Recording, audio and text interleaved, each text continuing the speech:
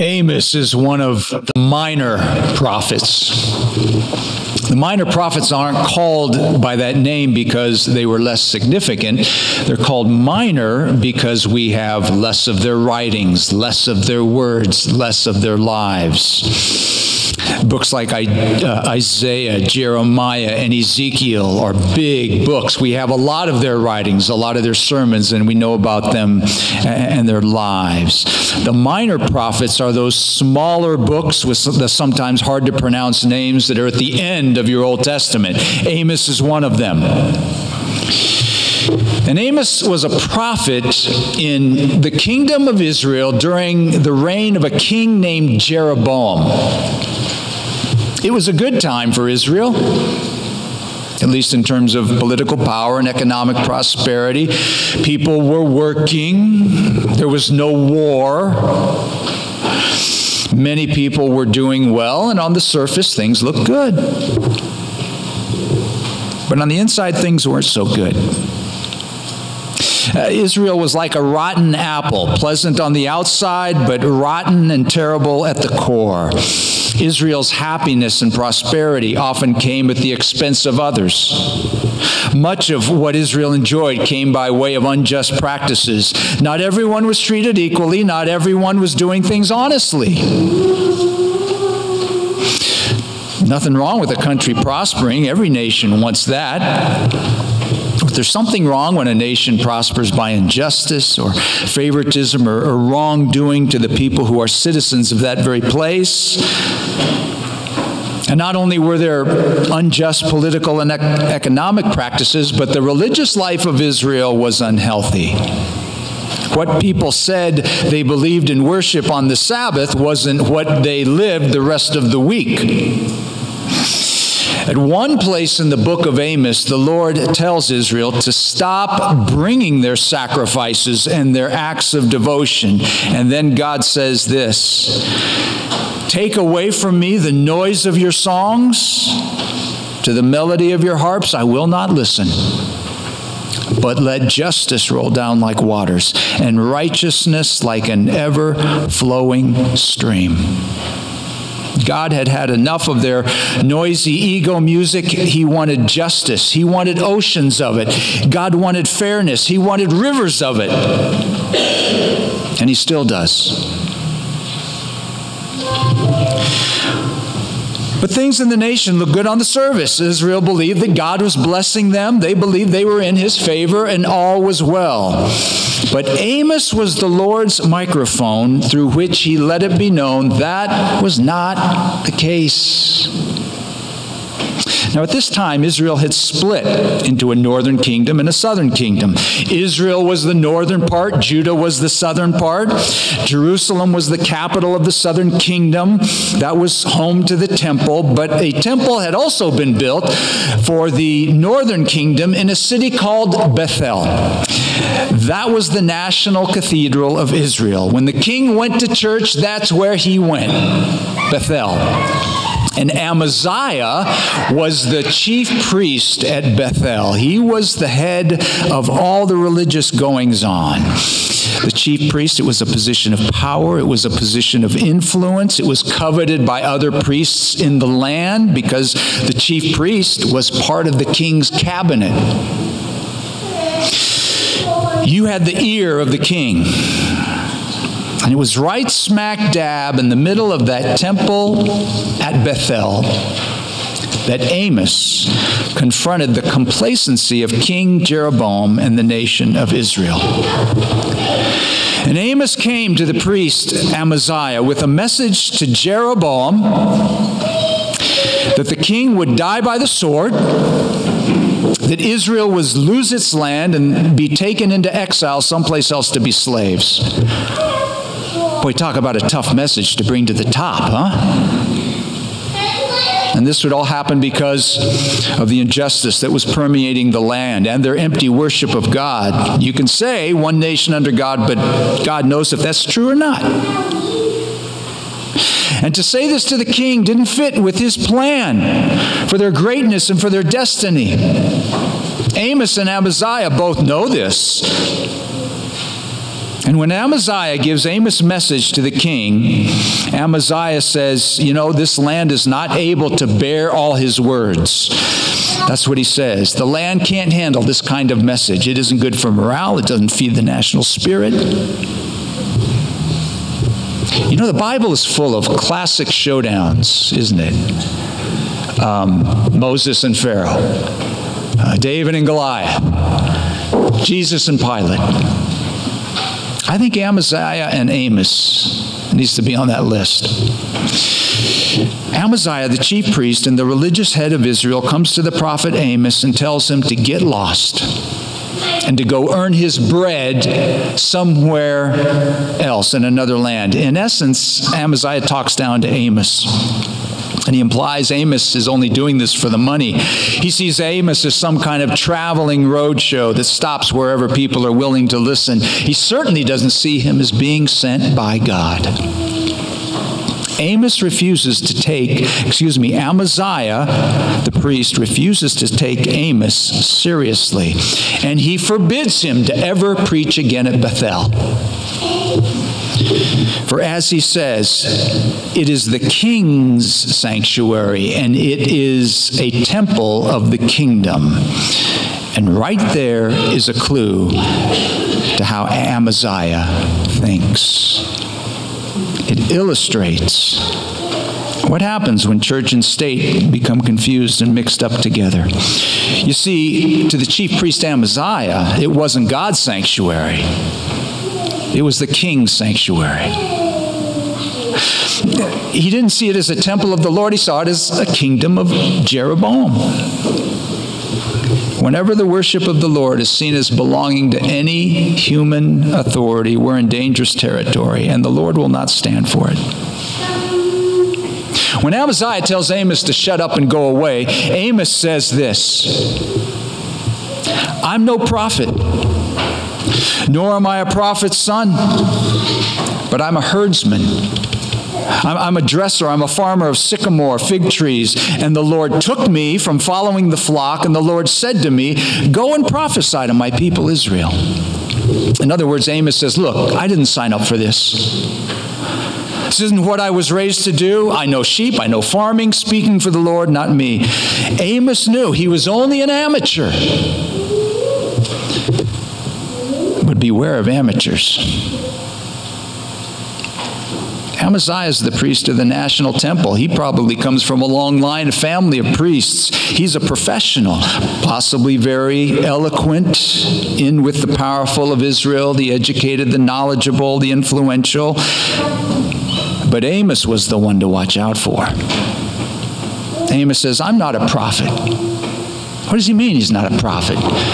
He's acting like a prophet. He's speaking like a prophet. What he meant was he didn't presume to speak God's call or to speak for God. He didn't presume upon that call. It wasn't a matter of human capacity or anything he had in himself. Furthermore, Amos says, I'm not even the son of a prophet. You see, prophets were often raised up from a family of prophets.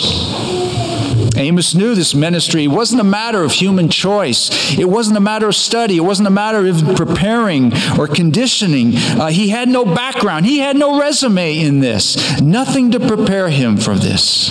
Amos says, the Lord took me from following the flock. Amos stands there speaking the will of the Lord because the Lord laid it upon him. But he was a farmer. That's what he knew. But one day, and we aren't even told how, we're not given the story, the Lord said to him, leave your flock and go speak to my people Israel. Just an amateur.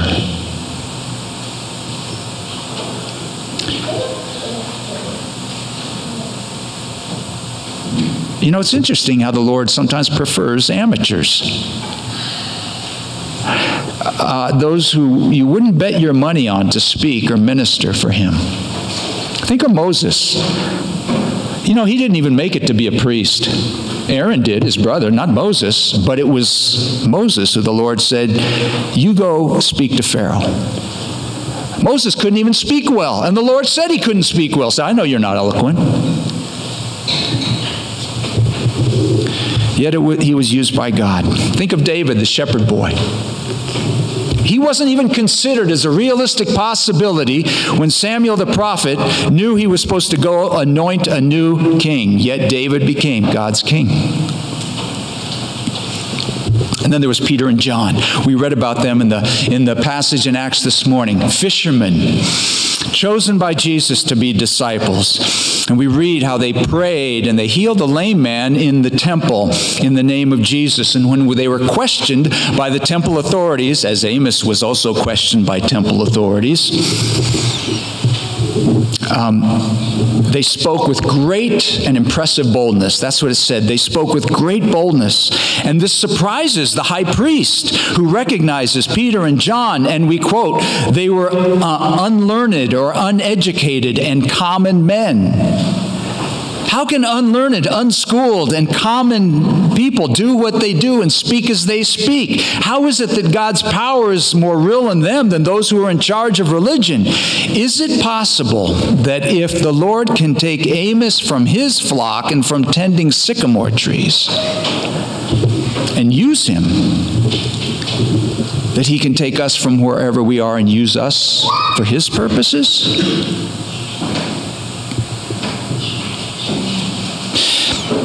You know, the Lord's power isn't limited to those with formal seminary training or any theological training for that matter. I mean, training's good. I'm for training. I think it's good to be educated. I think it's good to have experience, practice, but beware that the Lord might choose and use an amateur. The Lord can take and use a chef and make him or her the teacher of a Sunday school class and influence lives. He can take a farmer and make him or her a preacher. He can take a mail deliverer and make him or her someone who influences young people in the paths of the Lord. The Lord can take a high school dropout and make that person a pillar in his church. Some of you already got that memo because you're doing it here. For all of us, Amos is a correction to the thinking, well, we better leave it up to the minister. This isn't to dismiss the call to ordained ministry. I don't want to talk myself out of a job. I think we need people with a special call to preach and to teach and to pray and to lead for the sake of order in our churches. The Bible affirms that. But we might think again what it really means sometimes to minister and to be ordained. Is it formal training? Is it having a reverend before your name? Or is there something more? Serving the Lord is a matter of God choosing us and then activating us by his Spirit. The Lord raises people up to speak for him or do his work. Like Amos, maybe not much training. We may not be professional.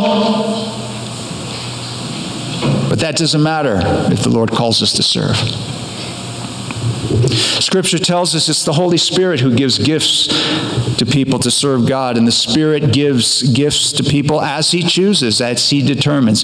And there's no lone rangers just declaring themselves called by God. It takes the wise confirmation of others too. But just because some Amaziah comes along and says you're not of God doesn't disqualify somebody. I'm willing to bet that for many of us, the main influence in our lives as Christians was not a pastor, but that it was a parent or a teacher or a youth leader or other family or friends. And it was a mother maybe, or maybe it was a truck driver or a coach or a secretary or a laborer or people the Lord used in our lives who didn't have anything to do with professional ministry. You know, one of the failures of the church over the years has been to give people a sense that the only real way you serve God is if you become a minister.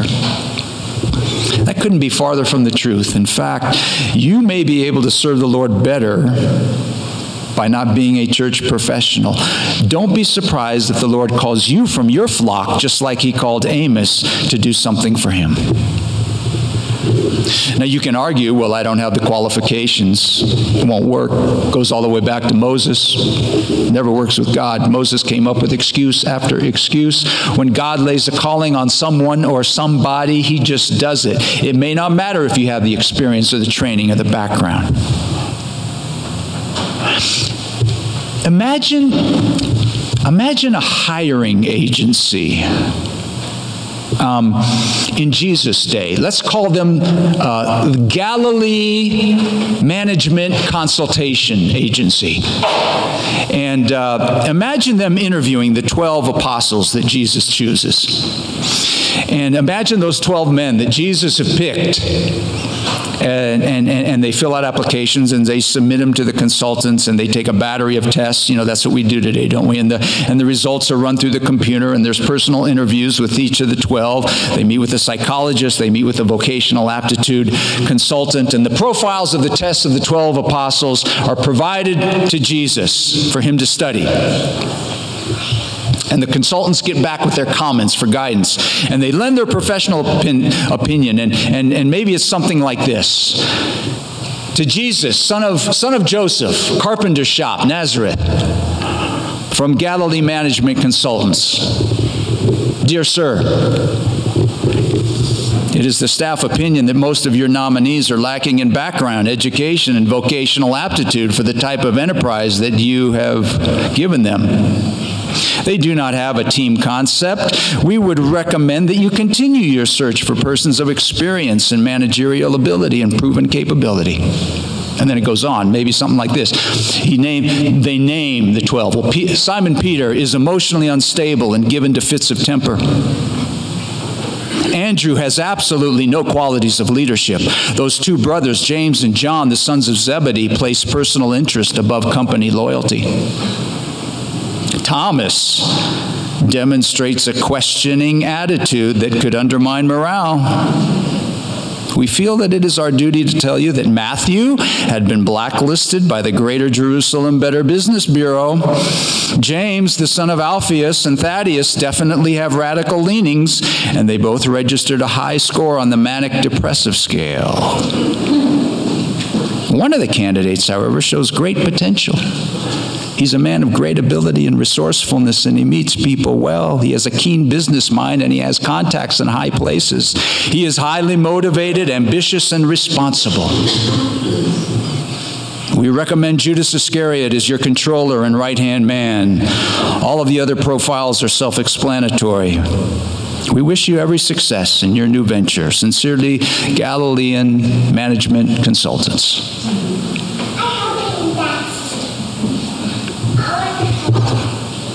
Amos said he wasn't a prophet or even a disciple of a prophet. But the Lord took me. But the Lord took me. And he said, you go prophesy. Sometimes we don't know why us. But the Lord just takes us, and he gives us a prompting, he gives us a call, he gives us a mission, a ministry, and he says, go. And if he does it, he will give us his Spirit as well. And if God has sent us, then let the hearer, let the Amaziahs beware. Be alert for the calling that God has for you. Let's pray.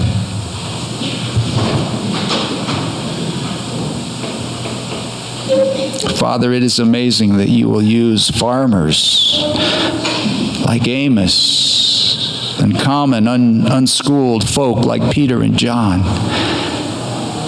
And you seem to be trying to tell us something. Let you use us. Make us open to your call in our lives. Amen.